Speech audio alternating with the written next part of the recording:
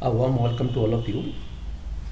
Today in this video I am going to discuss the time measurement system in the ancient world. The history of the timekeeping devices dated back to the time when the ancient civilization first observed the celestial bodies moving across the sky. They have invented several types of timekeeping devices like sundial as depicted in the figure. This is the Jantar Mantar Jain, or the world's largest sundial. This is actually the equilateral sundial, and this is the Ghatika Yantra. This is the Ghatika Yantra, and this is the one of the water-based timekeeping devices.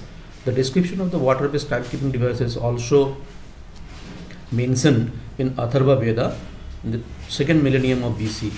This is the very old monolithic structure from UK called the Stonehenge, and it is from the Bronze Age.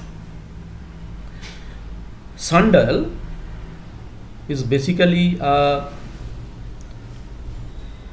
horological devices which tells the time when the direct sunlight shines due to the apparent position of the sun in the sky. This is a sundial, and in the narrower sense of word, it consists of a dial and a gnomon which casts the shadow of the sunlight on a dial. The shadow of the gnomon makes align with the hour line which tells the time of the day. This is the world's oldest known sundial from the Valley of King, and it was built around 1500 BC. And this is another monolithic structure. There is the Hellenistic era marble sundial was found in the piece of ancient city of Laodicea, the city of some kilometer from the Istanbul.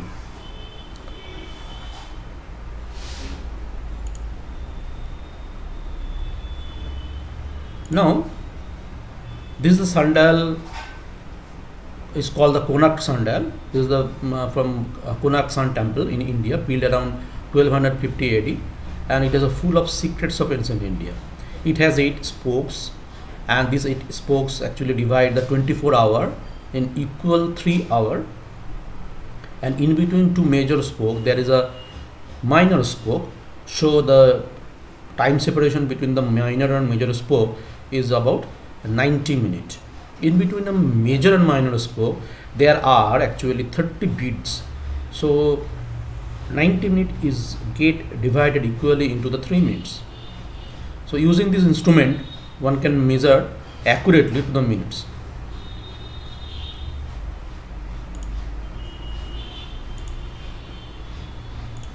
Now I am going to talk about an ancient invention from India which is called the Ghatika Yantra, and it is a water-based timekeeping device used in ancient and medieval period in India. The description of the Ghatika Yantra is also found in Varahamihir Panchasiddhanta, which is basically based on the Surya Siddhanta.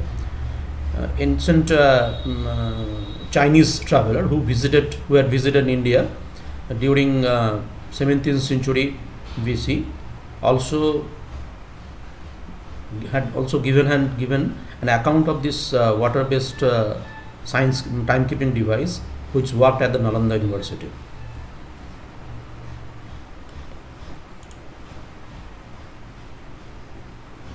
So,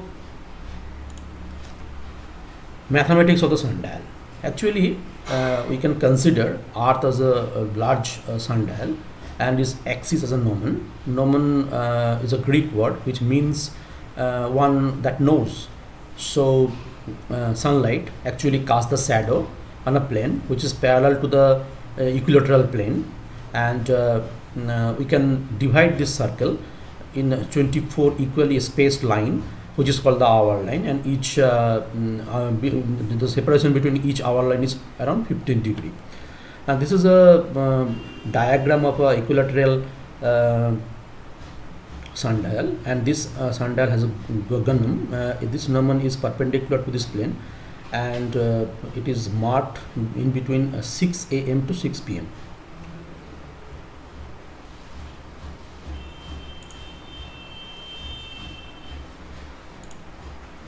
Now sundial may be of two types. One is called the vertical sundial, another is called the horizontal sundial. And the vertical sundial, actually the projection of the equilateral sundial on the vertical plane, and horizontal sundial is the projection of the equilateral sundial on the horizontal plane. But the basic difference is that the circular plane in equilateral sundial is casted on vertical or horizontal plane in a elliptical plane. So there is a conversion formula of the hour line, which is depicted here. For the conversion formula of the vertical plane is H equal to tan inverse tan of T cos of L, and the conversion formula for the horizontal sundial is H equal to tan inverse tan of T sin of L.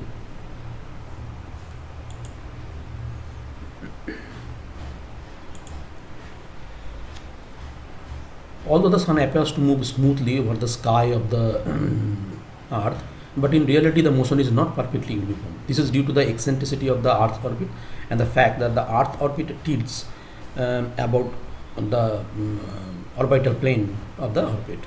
So the time which is measured by the sundial is not actually matches well with the standard local time. So the correction need to be made, and this is given by the equation of time, which is depicted here. But the effort has been made to correct this sundial timekeeping device. The SunQuest sundial is designed by the Richard L. Sommer at the Mount Cuba Observatory in Green Valley, Delaware, and he had invented or designed a sundial which entirely based or motivated by the anemone, which is the motion of the sun within the sky, and he casted the shadow on a using a gonum anemone, and which is casted the shadow on a equilateral plane. And this type of sundial is adjustable for different longitude and latitude, and so it automatically corrects the equation of time. So the science of sundial is very interesting, and people and the students can easily make the sundial in their home. So in my next lecture I will give the description how to prepare a sundial using a simple household element. So for that I end my session here, and I am looking forward to my next video. Thank you.